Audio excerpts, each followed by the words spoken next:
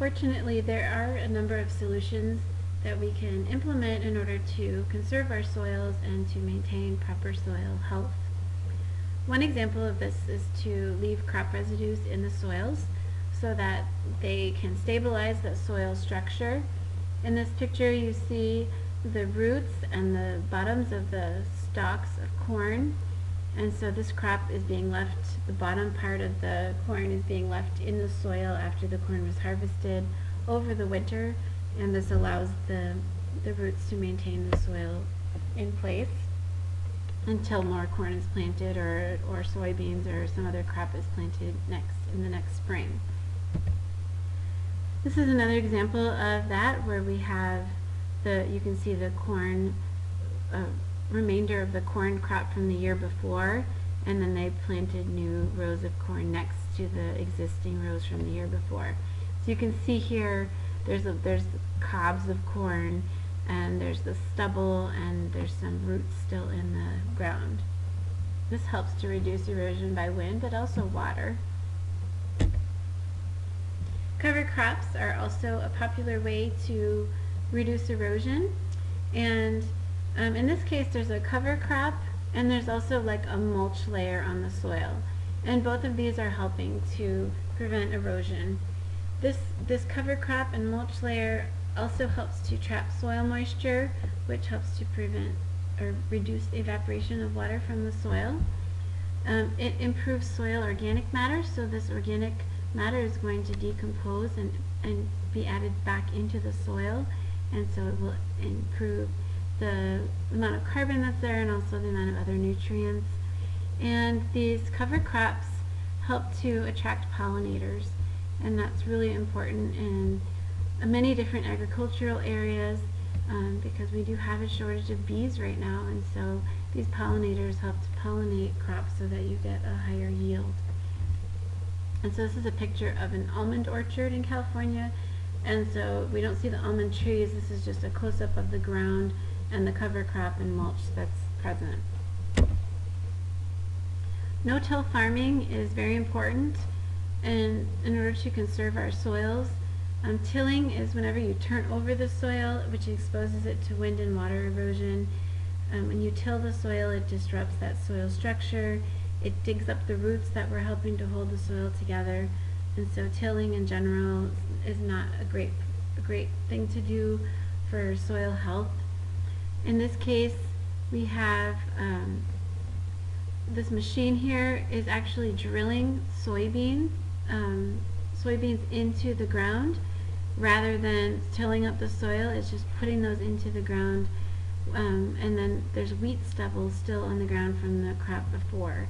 And soybeans are excellent for increasing the amount of nitrogen present in the soil, so often farmers who farm wheat or corn will alternate with soybeans so that they can add nitrogen back into the soil in between the corn and wheat crops. Another thing that we can do to help with soil health is to use, especially on land that's sloped, is to use what they call terraces or conservation buffers. And actually this is showing both. They're not the same thing. So a terrace is, in this case, are these flat pieces of land. So this is a sloped field, but they flattened out the different areas so that you wouldn't have sheet erosion, water flowing off of this very quickly. It's relatively flat in each area. And then there's this grassy area in between the different terraces, and that helps to absorb some of the soil that might get washed down, and so that it can keep washing away. And it also helps to filter the water that gets washed off of the soil surface. So that's called a conservation buffer, these little soil areas. And then you'll notice that along the stream, at the bottom of the hill and the bottom of the fields, there's this area of grass and trees, and that's the conservation buffer, which helps to, like I said, filter the water and keep soil from eroding into the stream.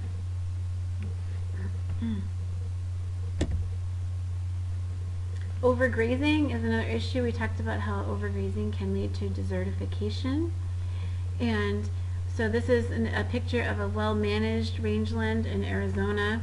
You can see that there's grass all over. The cows have not overeaten, and they've maintained a healthy population of grass to hold that soil in place. I like this picture because it shows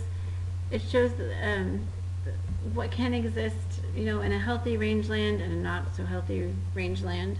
So if you look on the left side of the fence, this is an overgrazed rangeland. And then if you look at the side with the cows on it, these cows are grazing on a healthy rangeland. And there's lots of grasses there, and they have an ample food supply. So you just have to, you have to maintain the right number of cattle for the amount of land that you have, if you don't want to overgraze it and not have a healthy soil and plant system. Also, when in farming practices, if agricultural chemicals are not used appropriately, and I don't want to say that all inorganic chemicals are bad, but if they're not used appropriately, if you add too much or if you add the wrong ones at the wrong time, that's not good for the natural ecosystem that lives within the soil, and it can disrupt the natural interactions of microbes and plants. So you can have too much nitrogen or too much of a different nutrient, and that causes an imbalance to occur. And so you have to be aware of, like, for example, before applying a fertilizer to the field, you should take a soil sample and see what nutrients are deficient and what nutrients need to be added, and not just add things without knowing what is needed in that soil system. So I'd like to end with just a quote and a reminder that the vital part of soils is topsoil, which unfortunately is also the part most susceptible to the effects of weather. That's what makes protecting it so crucial. And so this is a quote from a scientist who works at NRCS in Minnesota, and this is a picture of topsoil that's been eroded. And you can see all kinds of different types of erosion here. We have sheet erosion, we have rill erosion, we have gully erosion, and trees have been eroded away with the soil. And so this is just reminding us that we have to protect our soils, particularly the topsoil, because without it we can't grow crops and we can't maintain a healthy soil system.